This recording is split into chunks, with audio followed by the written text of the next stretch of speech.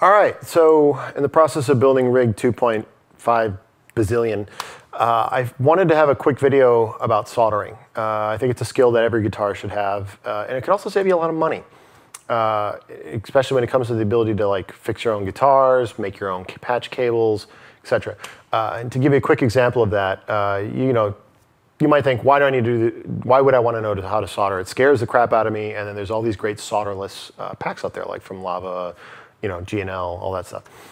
Now, one of those packs costs about 90 bucks.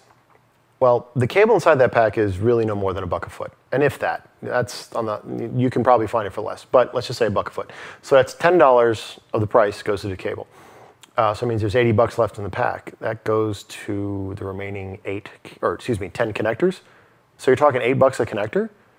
Well, that's fine if you're going to make a really small pedal board, like say 3 or 4 pedals, and you don't want to invest in the overhead of soldering right off the bat, sure.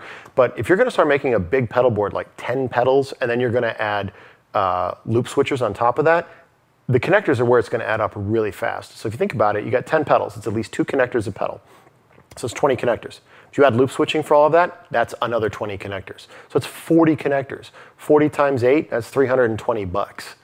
As opposed to, you can get, these connectors and these connectors for $1 a piece. So that's $40 for 40 connectors, and then add your cable on top of that. And even if you were to, the overhead of investing in soldering for the first time, which is about 100 bucks, which I'll show you the gear in a second, even with all that, you're still coming out way ahead. So again, it's a good skill to have, and just wanted to go over it because I know some people are afraid of it.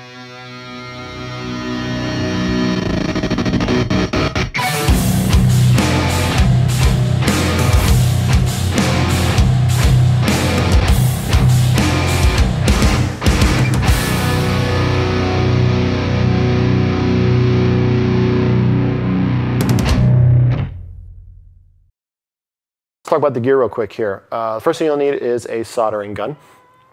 This is just a simple soldering gun that I got from Fry's. It was 40 bucks.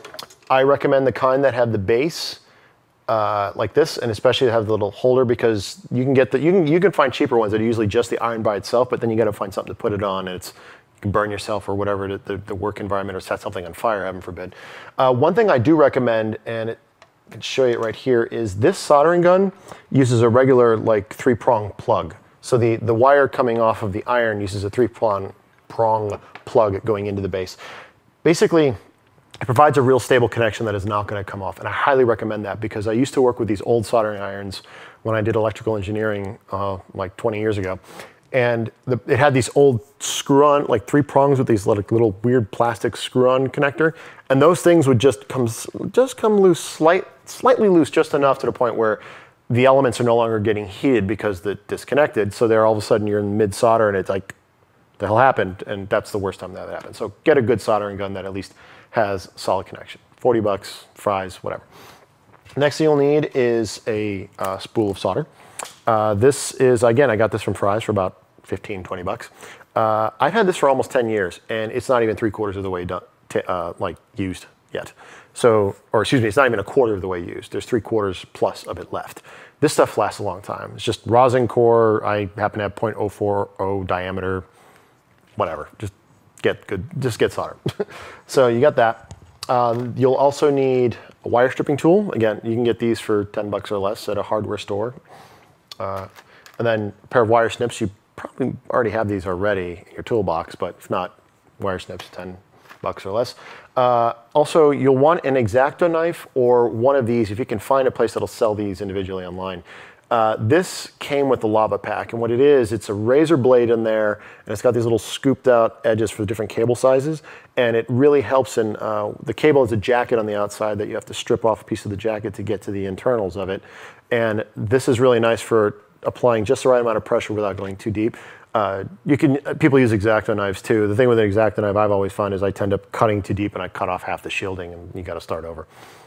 So just a nice little thing to have. And then the last thing you're going to want is a multimeter. And again, I got this at 20 bucks at Radio Shack, and I just do this just because you want to test your cables to make sure the solder is held up right and the connectors are going to work. So you don't want to put the whole thing together and all of a sudden realize there's a short in it somewhere and be like, oh God. So testing your cables while you work helps prevent that. Now, let's just talk about the cable itself. Now, the one thing you might say, but yeah, but those lava packs and all that stuff, that's the big thing, is that cable sounds amazing and all that stuff. It's like, it's true, but you can get good quality sounding cable, you know, in bulk and anywhere. And a lot of those companies, you know, tend to just rebrand existing cable out there because there's already all these other great brands that do make good stuff. So for example, the cable I use is recommended to me by one of the rack houses out here that builds rack systems, is Belden 8218. It's also said that this is pretty much what Bill Lawrence based his cable off of. It's low capacitance, 75 ohm coaxial cable, single conductor with shield. It sounds great, sounds fantastic. You can get it at no more, you should pay no more than $1 a foot, and that's on the very high end. The very least, 80 cents a foot, or if not, I've even gotten it when I'm not in a rush and I don't have to get it locally. I've gotten it as low as 45 cents a foot online. So again, you can save a lot of money in cable, and it's great sounding cable. The next would be, and I'll put some links to this stuff in the comment section so you can look it up, these are basically the 3 types of connectors I use. The first is a company GLS Pancake connector. You can get these for $1 a pop. And then this is a Rean, R-E-A-N by Neutrix.